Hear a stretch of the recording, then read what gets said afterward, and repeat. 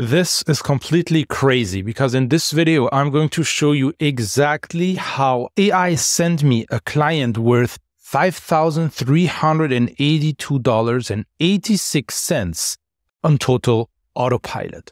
This video is going to be for you if you provide services, coaching, if you're selling online courses, yada, yada, yada. So this is going to help you. First of all, this is an email that I got on the 8th of February. So this was roughly 6 months ago by the time I'm recording this video. And it actually came from a client who bought all of my courses. He became one of my paid recurring coaching clients. And he's also someone who implements what I'm telling him to do. So in sum, that's the perfect type of client that you want. You want people who buy your stuff, who buy more of your stuff, and who actually also implement your stuff. Let me just show you how I actually did it. So you've probably heard that, hey, artificial intelligence is killing content creation. It's destroying everything. It's going after our jobs, etc., etc., etc. So truth is, if you've already tried and dabbled around with artificial intelligence, you probably saw that the content is garbage. And most people actually use AI to create even more garbage content. So they flood the internet with a bunch of nonsense. And there are some of them who are actually making views, building an audience, etc. I was in the same situation when I first started using AI, and I thought that, hey, this is certainly not something that I can use in my business simply because the content is garbage.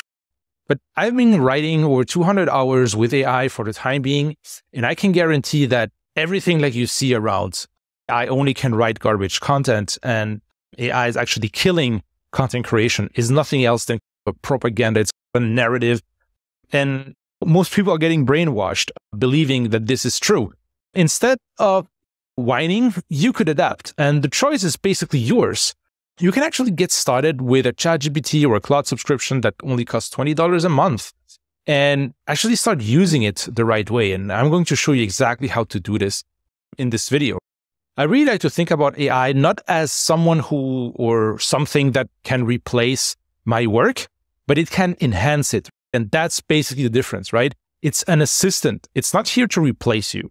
If AI can replace you, then your work is basically worthless and it's meaningless. If you have an experience, if you have knowledge, if you have skills, then it's about using AI to actually enhance your work and actually make it faster and make you more efficient, so that you can actually have more time to come up with better insights, better solutions for your clients. That's what it's all about. So let me just quickly transition here over to my iPad to actually show you how this actually works. So most people think of AI kind of a black box, right? So they think that, okay, this is somehow spitting out content and we don't really know like how this works. Behind all that, so what's actually inside this black box, it's pretty simple. It's nothing else than math. So I'm pretty bad in math, so I'm not going to explain exactly how this works in terms of mathematical formulas, etc. But basically what you want to understand is that AI is basically nothing else than a prediction machine, which means that it's fed with a lot of dots, with a lot of information. And then what it does, it simply looks at probabilities.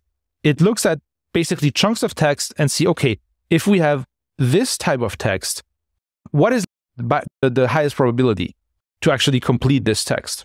And then basically, this is how it actually starts actually writing. It's simply looking at the probabilities. So now comes the question, okay, if this is how AI works, what if we could actually influence those dots right here, those learning points? How, and this basically goes back to, how can you actually feed AI with your information, with your offers, with your unique insights, right? For that, we have to understand how AI is actually trained and where does the data ultimately come from? Well, AI is trained on open source knowledge, right? On things that are available for free on the internet. And this is why you see why so much AI content is basically garbage. The reason why it has been trained on a lot of garbage content. So that's the simple answer to this. So now how is it possible to actually influence on that? the first thing that you have to understand is that like companies like OpenAI, what they have this kind of crawlers, right? So what they do is they basically look at all the ocean of information and really think of them as some kind of casting nets, right? So what they are doing, they are simply just trying to fish some specific information so that then they can pass it over to AI to actually train it, right? Which means that AI is trained on a lot of content that you see on different websites.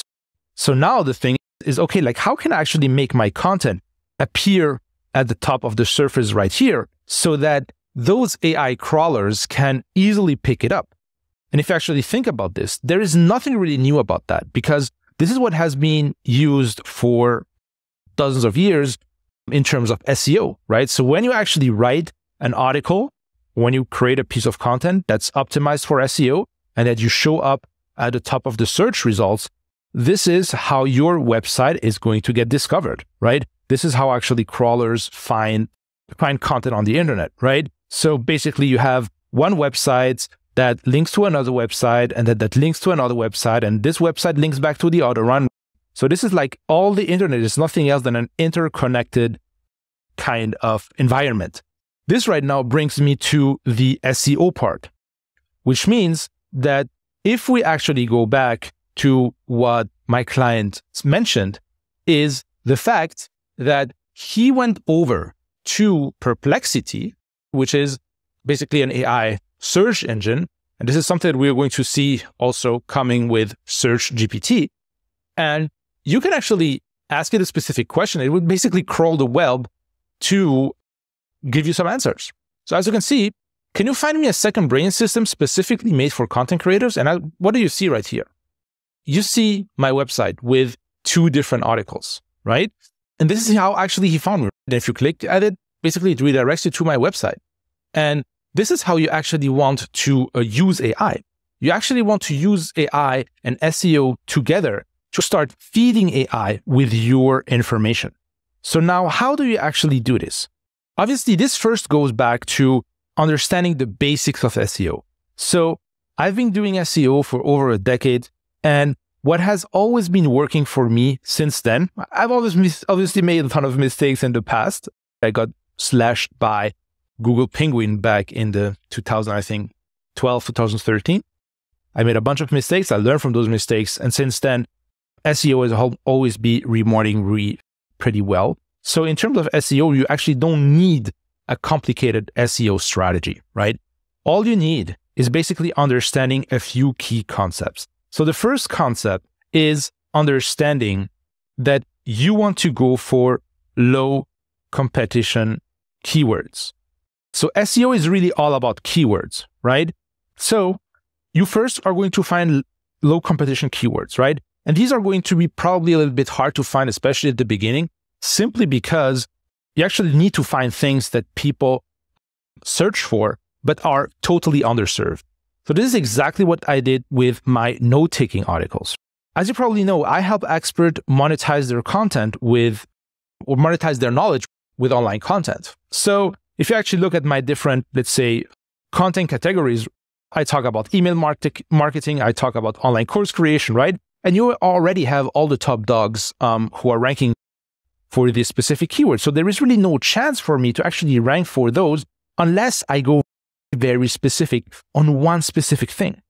So as an example, if we go back, let's say to Google and search for something very specific, let's say a comparison between 2 autoresponders. Let's say MailerLite versus ConvertKit. If you actually look at that, as you can see, there are already a bunch of big websites out there, but I was still able to land on page number 1. So that's the first thing you really want to get. It's not about, let's say, how to write an email or how to write subject lines. Those are already saturated. So it's really all about finding an underserved segment in your industry. And at the beginning, I know this can be frustrating because if you assume that this is, let's say, your field of expertise, then you need to actually find a small, tiny subsection of that. So as an example, what I've done this basically with note-taking because 99% of content creators are also note takers. They're taking notes. The problem is that their notes are a mess. I've been taking notes for over 10 years. I was completely I thought it was a good idea to actually taking notes, but at the end, I just found that, hey, I was never revisiting my notes. So I actually used that to start creating content about note taking. And guess what? It actually resonated. It got me traction on platforms like Medium. And I got thousands and thousands of views and thousands of email subscribers simply based on that specific kind of content. I took a really small, tiny segment of my market and I simply talked about that in depth, right? This brings me then to the second thing. So once you actually understand and you find this sub niche, right, and those low competition keywords, the second step is actually building a cluster of content that serves the same purpose, right? So as an example, I have different examples on my website. So if we take the notes-taking cluster, what happened is that I have different guides on different note-taking apps. Let's say I have something about Obsidian, I have something about Notion, and so on and so forth. I then also cover more in depth some specific note-taking methodologies like Para or the Zettel, and so on and so forth. So this allowed me actually to start building that authority. And then I expanded that authority from this right here into something bigger. And then I started actually talking about email marketing and then started also about course creation and so on and so forth. So all this to say that some people are going to say that, hey, SEO is that there is like no future in SEO, blah, blah, blah, all that kind of thing. But I think that this is actually not true. And the best proof is that what I've just shown you, those are real life results. And if you actually look at, okay, like how this works in terms of the theory behind it, it makes perfect sense simply because this is how AI work. Things are moving fast. And if you actually want to stay competitive in today's industry, you simply have to update your knowledge constantly. And you also have to adapt, right? And you also have to embrace the novelty, right? You want to be fluid, right? You want to be fluid in your thinking, fluid in your actions. And this is how you're going to survive.